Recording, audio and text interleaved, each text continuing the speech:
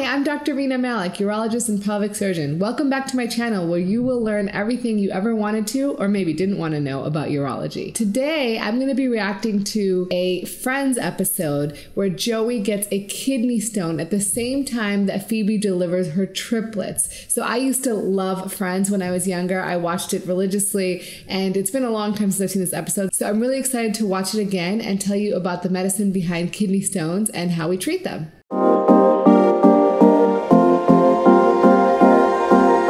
And so the miracle of birth begins. Hey, you okay? Ooh, something hurts. Ooh, it's sympathy pains. Oh, that's so sweet. Hey, I didn't know I cared that much. Hello. Oh, Hi. hi. Phoebe, I'm Dr. Herod. I'm going to be delivering your babies. Now, I want you to know you're going to be in good hands. I've been doing this for a long time. I'll be back in a minute to do your internal. And in the meantime, just relax because everything here looks great. And also, I love Fonzie. Did he just say he loves Fonzie? That's what it sounded like. All right. So Joey is starting the beginning of what's called renal colic. And renal colic is caused essentially by stones that are in the urinary tract, typically either in the kidney, in the ureter, or close to the bladder. And you can have pain in the area that he's grabbing, which is called the flank, or you can have pain in the abdomen on the side where the kidney stone is, or into the groin actually. This is a very common presentation of kidney stones. And why do people get kidney stones? Well, lots of reasons, but the number one reason is dehydration. So if you're not drinking enough fluids, you are at risk for getting kidney stones. Also, there's certain dietary factors that could put you at risk. So if you have a specific diet that might be high in protein or high in oxalate-rich foods, those can cause you to have kidney stones. And also there are some metabolic factors or genetic factors that can cause some people to be more predisposed to kidney stones than others. Hey, you guys, look what I found in the get shop. Oh, get up, get up, get up.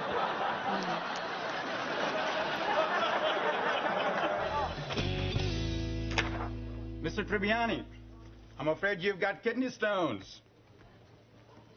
Well, what else could it be? It's kidney stones. Or kidney stones.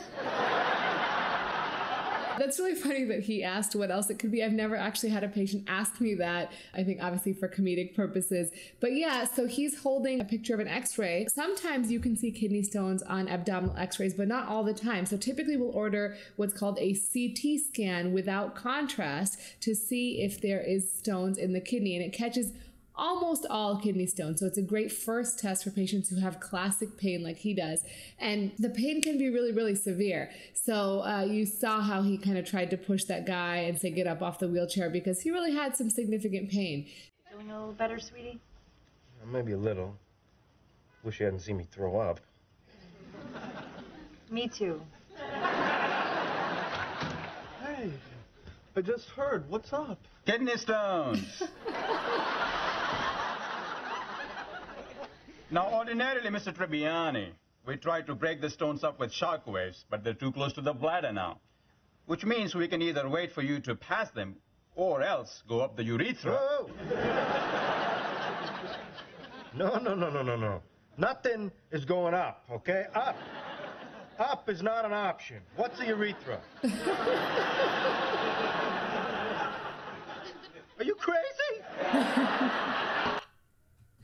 You know, we use these terms like urethra all the time, and so many people don't even really understand what a urethra is. So for those of you who don't know, that's totally okay. A urethra is the tube where you pee from. So where your urine comes out from, that's the urethra. And so the doctor does talk about some options for treatment. So depending on the size of the stone, if it's less than 5 millimeters, we typically tell patients they have about a 50% chance of passing it on their own. And they can do that as long as their pain is well tolerated, they don't have an infection, and they're able to eat and drink. So not nausea and vomiting, like he's describing, is definitely a symptom that's associated with kidney stones. Treatment does depend on a few factors. So where the kidney stone is, how large it is, and if it's visible on certain types of x-rays. So yes, shockwave lithotripsy, which is non-invasive, where we actually apply shockwaves to the area of the kidney where the stone is to break it up into small pieces, is an option for certain types of stones. Other options are ureteroscopy, which does require you to go up a urethra. So we take a small camera and we go up the urethra after you're put to sleep. So I know he kind of freaks out, but typically this is done under anesthesia. So we go up the urethra with a camera, no cuts or incisions on the belly or anything like that. And we take a smaller camera and we go up into the ureter, which is the tube that connects the kidney to the bladder. And so in that tube, we find the kidney stone and we take a small laser and we break it up into small pieces. If the stone is small enough, when we get up there, we can even just take a basket and pull it out. And it is also an option to just watch it. And typically, if we're going to watch a kidney stone, we will try what's called medical expulsion therapy. And with medical expulsion therapy, we essentially can give you medications like Flomax, which are alpha blockers, which help relax the smooth muscle in the ureter and help you pass the stone. So it looks like Joey is going to try to pass this on his own. Let's see what happens. Oh, get these things out of me. Breathe. Breathe through the pain. I want the drugs, Ross. I want the drugs. I do too. Are you ready? It's time to try peeing.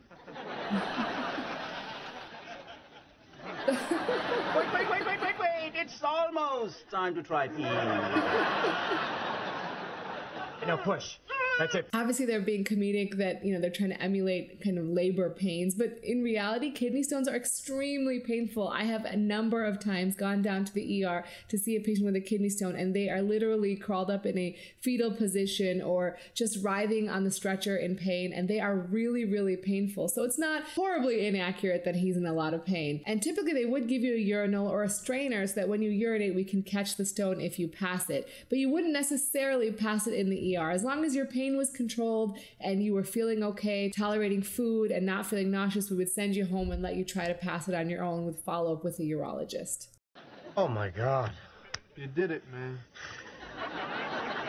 Would you like to see them? They're so small.